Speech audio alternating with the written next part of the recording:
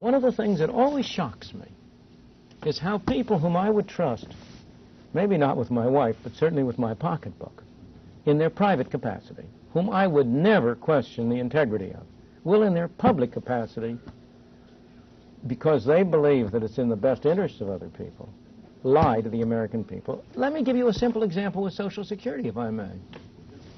Social Security has a tax, as you know. That tax is supposedly divided into two parts. Half supposedly paid directly by the employee and half paid by the employer, 5.65% by each. Now, the economics of the matter is that fundamentally there is no distinction between these two parts.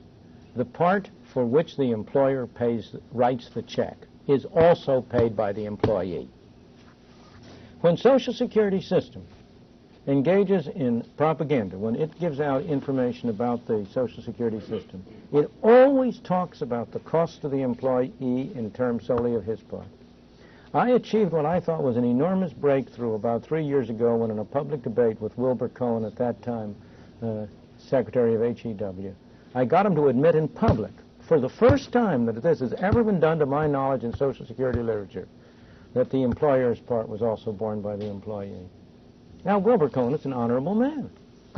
In what way is it borne by the employee? His wage is lower than it otherwise would be. If you're an employer, if you're hiring a man, what's the cost of that man to you?